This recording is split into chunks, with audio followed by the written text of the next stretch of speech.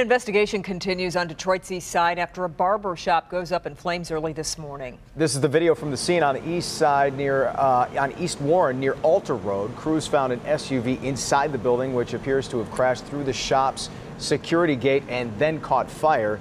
Nobody was found inside the SUV, and at this time, no word on any injuries. A Livonia house caught on fire right around noon today. Take a look at this video of the attached garage totally engulfed. It happened near Southampton Drive. Firefighters arrived within minutes, were able to control the flames. The interior of the house took a little damage, but the garage is a total loss.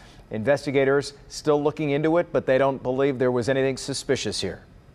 If you live in or around Southfield and see a plume of smoke in the sky this evening, this is probably why. The city, in partnership with the Great Lakes Restoration Initiative, is holding 2 controlled ecological burns at the Carpenter Lake Nature Preserve near 12 and Inkster and the Valley Woods Nature Preserve near Civic Center and Telegraph. The burns both began at noon and continue through dusk.